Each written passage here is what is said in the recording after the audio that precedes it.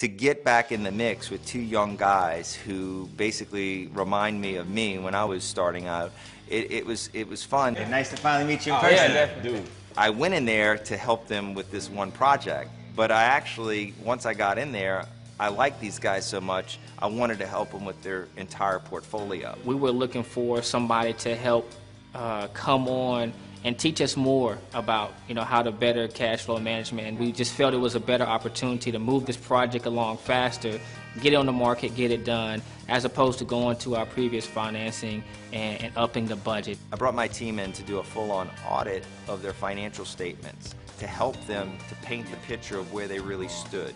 Not just because of that, but also for financing. In order to get good financing, to get good interest rates, and to have multiple banks bidding for your business, you've got to have a good set of financial statements. Previously on this project, we had about $113,000 on our loan between the purchase as well as some of the early upgrades that we had made for termite damage and demoing some of the backyards. Oh, wow. I didn't. Yeah. That header's all full of termites. Right. One of the things that you run into an issue in these old houses is you don't know what's behind the walls. As we started ripping it apart, we started to see some major termite damage that we necessarily didn't budget for on the front end. What they were asking me for as far as the loan on this property was easy. I knew quickly that we could renovate this property if we kept it under budget.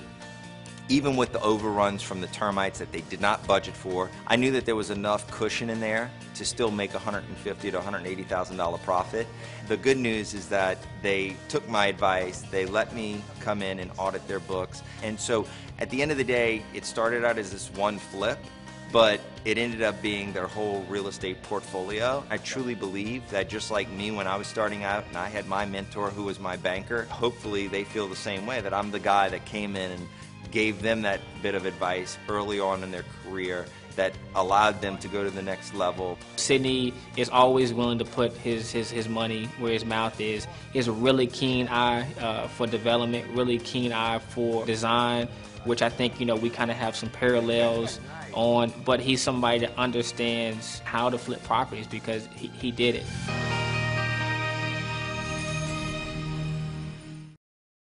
Hey CNBC fans, thanks for checking out our YouTube channel. Here you'll find videos from all your favorite CNBC shows. Be sure to subscribe by clicking right here. Click on the videos around me and watch the latest from CNBC. Thanks for watching.